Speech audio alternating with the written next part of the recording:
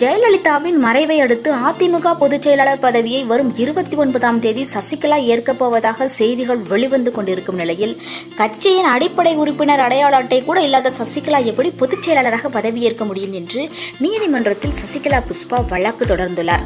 மேலும் ஜெயலலிதாவின் மரணத்திலும் பல்வேறு சந்தேகங்கள் இருப்பதாகவும் அவர் தெரிவித்து வருகிறார். இதனையடுத்து ஜெயலலிதாவிற்கு அப்பல்லோவில் சிகிச்சை அளித்த டாக்டர் பேசிய ஆடியோ பதிவு மற்றும் ஹைதராபாத்தில் இருந்து அப்பல்லோ மருத்துவமனைக்கு வந்து சென்ற மர்ம பெண்ணை பற்றி நீதிமன்றத்தில் சமர்ப்பிக்க போகிறேன் என்று அதிரடியாக இறங்கியுள்ள சசிகலா புஷ்பா இது பற்றி மேலும் ஒரு திடுக்கிடும் தகவலை வெளியிட்டுள்ளார். ஜெயலலிதா இறப்பதற்கு முன்பு அவருக்கு கோவில் பிரசாதம் என்று கொடுக்கப்பட்ட தீர்த்தத்தில் விஷம் கலந்து கொடுத்துள்ளனர் என்ற தகவலை ஆதாரத்துடன் நீதிமன்றத்தில் சமர்ப்பிக்கப் போவதாகவும் கூறி பெரும் பரபரப்பையும் ஏற்படுத்தியிருக்கிறார்.